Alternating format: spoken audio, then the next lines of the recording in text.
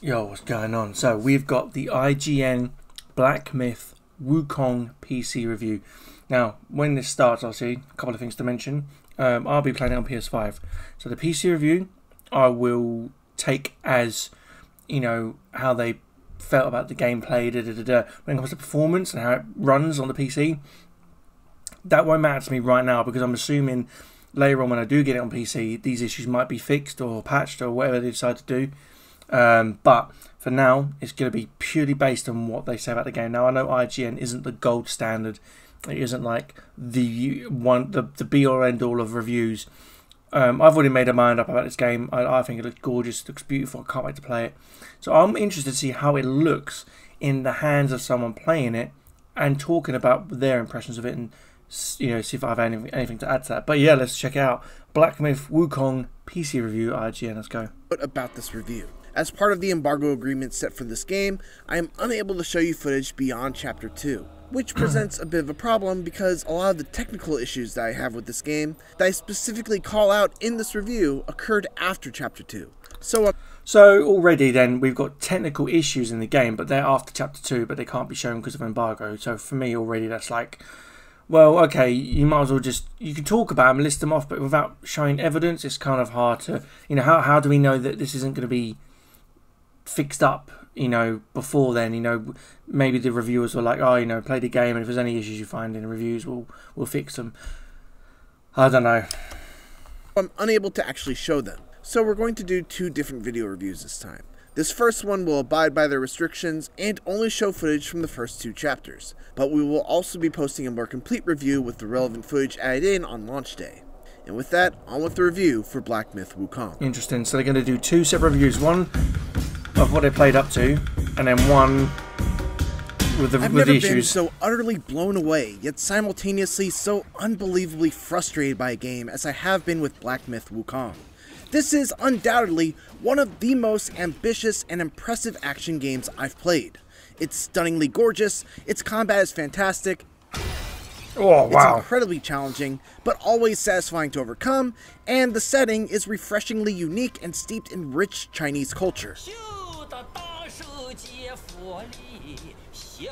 Yeah, my man's got the beats. Despite all of that, it often feels like it's barely holding it all together. I suffered numerous crashes, despite having a top-of-the-line setup with a GeForce RTX 4090. Not to mention the multiple times I fell through the ground and died in the final phase of a boss fight, or the way characters would randomly switch from English to Chinese, or the way the dialogue audio would just drop out altogether. And so for me, I think, obviously talking about the crashes and stuff, it's kind of neither here nor there. Unless you can show it happening, I think you might as well wait to complain about that in the next part. The idea is to split it into two. So let's hear about the game. Also, I will say that the sound stuff, when I did the benchmark on Steam, which is my video on here, check it out if you haven't seen it, my sound was cutting out all the time. I thought it was me. But if this guy's having the same issue with the full game, then I'm wondering if it is the game's got some audio issues on PC, bearing in mind. When it comes to PlayStation or console, I'd be interested to see that review as well, so yeah. And leave me completely in the dark during an important cutscene. It's a rickety roller coaster for sure, and there were definitely spots during the ride where I was not having a great time. But taken as a whole, this is one adventure where the bumps are worth it.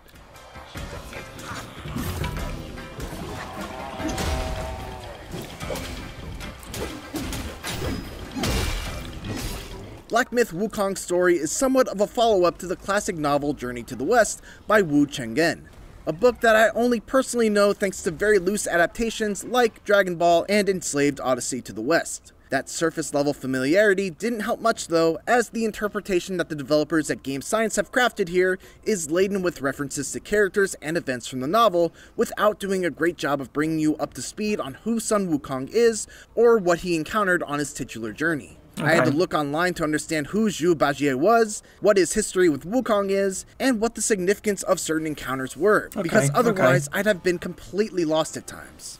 You play as the Destined One, a literal monkey who wakes up one morning and decides to set out on a roughly 40-hour journey to locate the 6 relics of Wukong. While the moment-to-moment storytelling is fairly unremarkable, largely due to a mute protagonist and side characters that aren't given enough screen time to develop, each of the 6 self-contained chapters culminates with a stunningly gorgeous animated vignette that tells a short story about that chapter's main antagonist. Each one is done in a completely different art style, with one drawn to look like a storybook, another using stop-motion animation, and another done in the style of an anime. Every single one of them is beautiful and poignant, and I couldn't help but wish that the main story managed to move me in similar ways. I love that crafting stuff. That looks really good. What's that smell? My initial read on Wukong was that it was a Souls-like, given the checkpoint system, the stamina bar that governs your actions in combat, and the dodge-heavy fighting style. But as it turns out, Wukong has more in common with traditional action games, like what you might expect from Bayonetta developer Platinum Games, than it does with anything that From Software has made. Most of the usual Souls-like conventions are missing. There's no penalty for death outside of respawning at the nearest checkpoint, you don't use a shared currency to level up your stats and purchase items or upgrades, and while there is gear and stats to consider, you largely just go and swap out the old equipment with the new, as opposed to making choices as to what kind of weapon or piece of armor you want to hold on to and upgrade. And even though I am a big fan of Souls-likes, ditching those mechanics feels like the right move for the game that Wukong is trying to be. It's far more forgiving, focused on keeping you in the action rather than poring over menus or retracing your steps to regain your lost currency after dying. Just keep it going. And Wukong is a better, more distinctive game for it. To be clear though, when I say it's more forgiving, I don't mean that it's any less difficult than a From style game. In fact, I'd go so far as to say that between this and Elden Ring Shadow of the Erdtree, I had more difficulty getting through Wukong's toughest challenges. So, well, the thing is with Elden Ring, like, it was designed for you to explore, to craft and create, and magic, which, you know, was very strong in Elden Ring.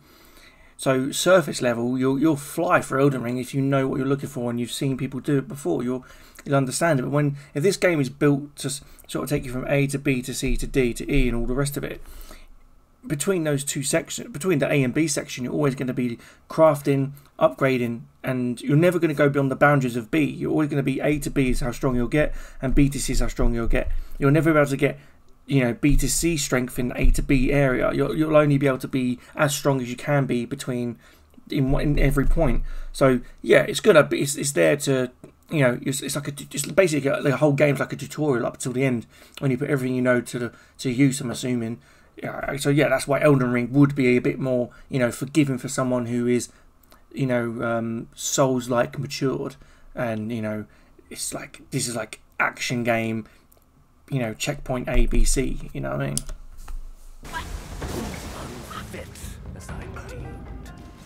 But at the same time, those challenges never felt unfair, and overcoming some of the tougher boss fights was always a satisfying combination of learning their attack patterns, figuring out where I could maximize my punishment windows, and tweaking my loadout in ways that made the best use of my chosen powers. Achievements? Combat in Black Myth Wukong is simple and elegant, thanks in part to some tools that are really fun to play around with. Nice. Success hinges on a delicate balance of Twitch reflex style gameplay mixed with careful resource management that largely revolves around a focus meter, which builds up when you land hits and perfectly dodge enemy attacks. You gain a focus point whenever that meter fills up, which you can then spend in the middle of a light attack combo for a varied combo, or you can just use a heavy attack on its own for a powerful strike that can be charged even further if 2, 3, or even 4 focus points are consumed all at once. Nice. You also have access to a small handful of spells, governed by a mana meter, that are versatile enough to be useful in a wide array of situations. The Immobilize spell, for instance, freezes enemies for a short time, allowing you to get in some quick hits and potentially stagger them to allow for even more free damage. Cloud Step turns you invisible and creates a decoy for your enemies to focus on while you break away, heal up, and then hit your foe with a surprise attack that can crit. Rock Solid briefly turns you into a statue that will cause an enemy's attack to bounce right off of you, giving you an opportunity for a counterattack. Ring of Fire creates a barrier around you that will initially repel enemies and grant you some health restoration, along with enhancing any stat-altering drinks that you may use while standing inside of it. And finally, there's my personal favorite, a Plug of Many, which lets you make multiple clones of yourself to all gang up on an enemy at once.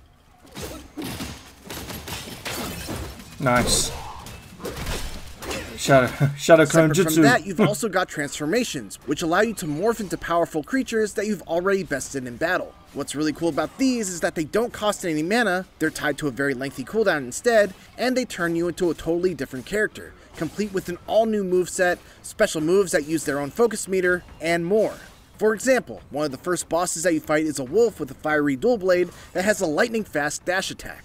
When you defeat him, you'll gain his transformation and be able to do that very same dash attack to your enemies, and once you build up its focus meter, you'll even be able to do a hugely powerful leaping strike that can ignite foes and deal damage over time to them. Very nice. And then finally there are spirit skills, which are earned by defeating certain more powerful versions of enemies and absorbing their essence into your gourd. So these are effectively transformations that only last for one attack and are also tied to a fairly lengthy cooldown, but it's great to be able to, for example, use the Wandering Wight's powerful headbutt attack to get an extra stagger after immobilizing an enemy. These spirit skills can also be leveled up, which makes it so that even the early game spirits never lose their strength as the campaign goes on. It's an excellent blend of options, especially when mixed with some truly incredible boss fights. And Wukong introduces all of these elements at a thoughtfully measured pace, so I never felt overwhelmed.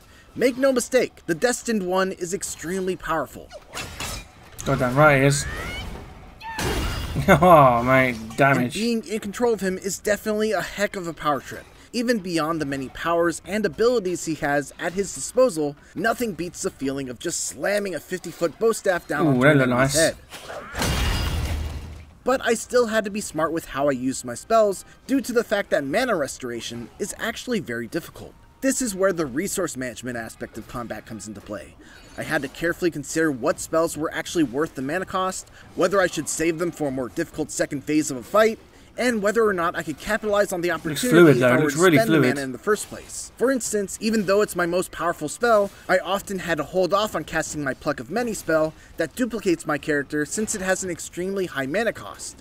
If I cast it at a bad time, the boss could simply wipe out all of my clones with an AoE attack before they even got a chance to get some damage in. Sometimes the adjustment I had to make when I was stuck on a boss was a simple change in how I used my abilities, and the act of coming up with a new strategy and having it pay off was always extremely satisfying. While boss battles are where Wukong is at its best, there's also a highly respectable amount of enemy variety in its regular fights. Level design is of the wide linear variety. People worried if usually it's a boss rush main game. path that leads from checkpoint to checkpoint, but plenty of opportunities to venture off that path to discover optional goodies. The rewards for exploration are great too. I've found rare crafting materials to make new weapons and armor, special enemies that drop a new spirit skill, curio items that I could equip to enhance my build, and treasure chests that might permanently increase my max health, mana, or stamina, all of which made the time that I took to find them well spent. On top of that, there are also several secret boss fights to discover, key items with mysterious uses that I still haven't figured out, and plenty of more reasons to stray from the beaten path and keep an eye constantly scanning the environment. The main one being that Wukong is one of the most gorgeous games I've ever played.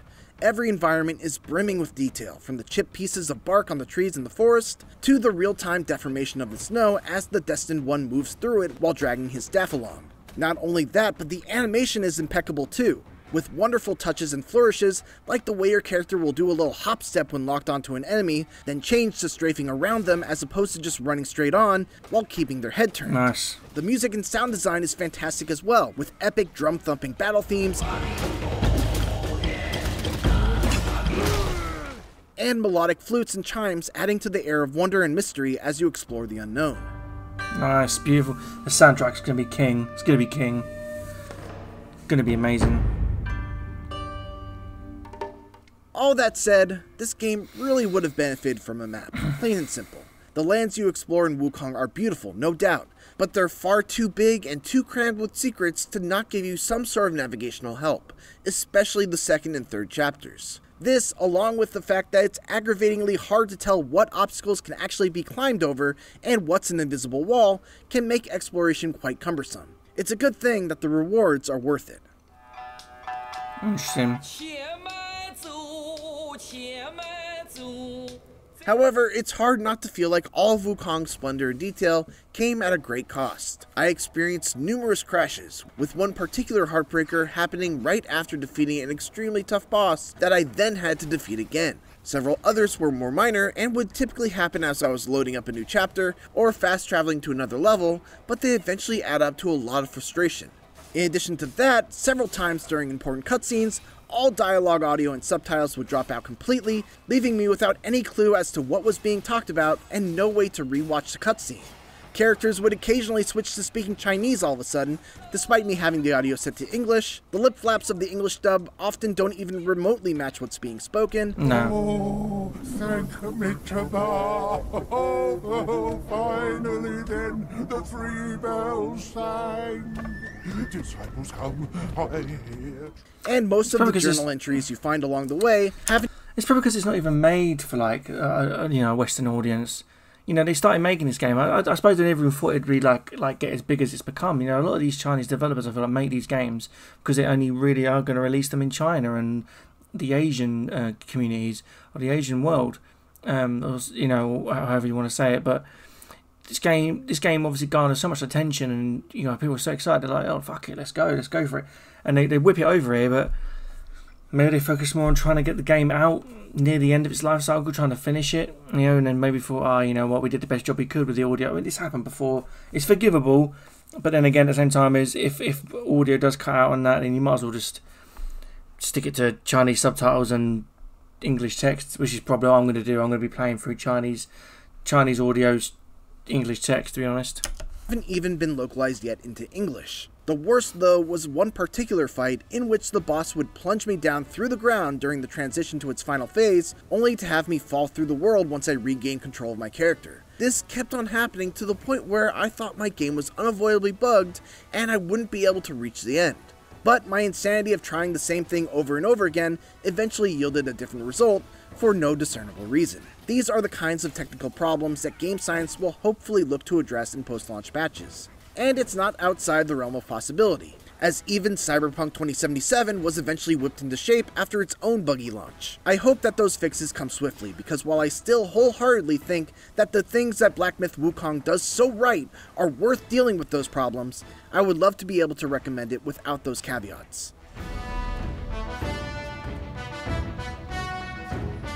As Game Science's debut action game, Black Myth Wukong is mostly a great success, despite some major technical black marks and localization issues that are likely to cause some frustrations at launch. Combat is fantastic, thanks to a great balance of careful resource management and lightning-fast twitch reaction gameplay that tested my skills as much as Elden Ring ever has, despite it being a more traditional action game than From Software style. Not only that, but there are a ton of exciting boss battles, a great variety of enemies, and the world they inhabit is an absolute treat for the eyes and ears. Its story has its moments, but relies a bit too much on having prior knowledge of the events of Journey to the West, and it really could have used a map to make its rewarding exploration measure up to the strength of the combat. All said, its strengths more than carry it through, making Black Myth Wukong a great action game that could be even greater if Game Science can squash the bugs. For more Black Myth Wukong, make sure to check out... I would love to see a PS5 review, to be completely honest with you. But overall, I mean, like... Look, listen. Look, if it's gonna have localization issues, fine. There's got to be reasons for that. I guarantee they never made this game with the thought of releasing it in the West. I mean, funny that the story is Journey to the West, but I honestly think, like, you know, that this game is still on a journey. And it's still going to need some love and attention after it comes out. So, I mean, as far as I'm concerned, I mean, it looks like the game's running. Yeah, maybe some few bugs here and there. But, again, this is a PC version review, not a console version review. Maybe, just maybe, the console might be more stable. But I haven't seen it. I didn't see a console version review come up. But maybe if one does, I'll definitely check that out. But anyway, appreciate watching. I hope you're, tell me what you think. Tell me what you think about this review. What did you do? Agree? Do you think 8's a good rating, or do you think they completely missed the mark and these things should have been sorted before it's released? But anyway, let me know. Appreciate you watching. Thanks a lot, and I'll see you on the 20th for Black Myth Wukong. Let's go.